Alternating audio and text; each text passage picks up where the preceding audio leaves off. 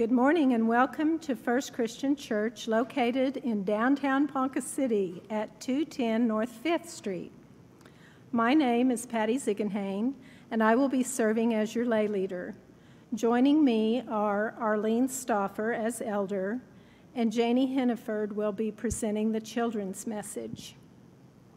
Reverend Dr. Lisa Barnett will bring today's message, and Stan Brown will share a moment when he felt God holding his life. We are adding something new to the service, the passing of our presents. This is a COVID-safe way of passing the peace, a way of connecting. You are asked to participate by sending pictures of what you are doing in your daily lives. Pictures of you and your family, church members, activities you are involved in, anything that you would like to share with your church family. There will be more additional information in the newsletter. Lent begins this Wednesday with Ash Wednesday. We will be having a service here at the church, but with weather conditions the way they are, we will also be live streaming this service. It begins at 6:30 p.m. It will be a short 30-minute service. Along with Lent, we have started a devotional.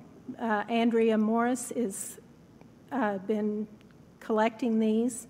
She is using some from our church devotional that was done in 2000 and has added some others from 2021. Be looking for that in your inbox. You should have received the first one with the newsletter this past Friday. So each week in Lent, you will have a week's worth of devotions.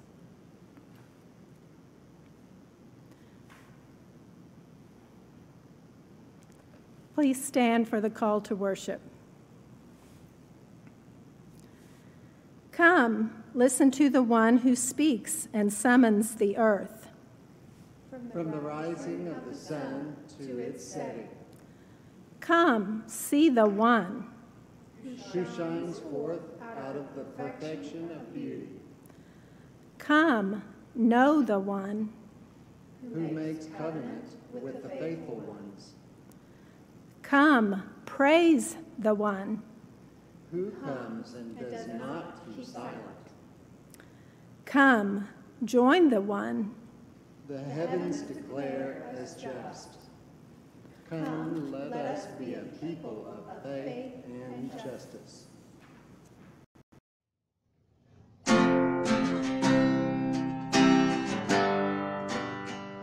Lift up your eyes, behold the hills.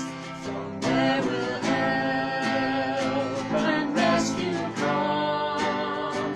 We call on one who made the earth, who blessed the stars.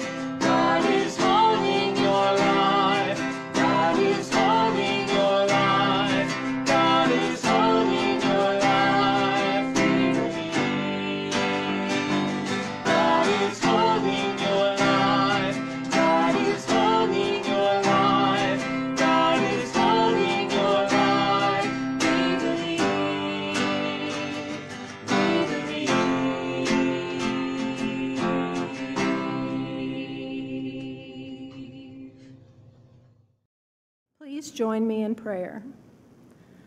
O holy light of the world, we are most grateful for your light to see and find our way in this time. Open us now to a vision of the world made new in spirit and in truth, on earth as it is in heaven. Thank you for honoring us with your steadfast presence, holding our lives together in love. Amen.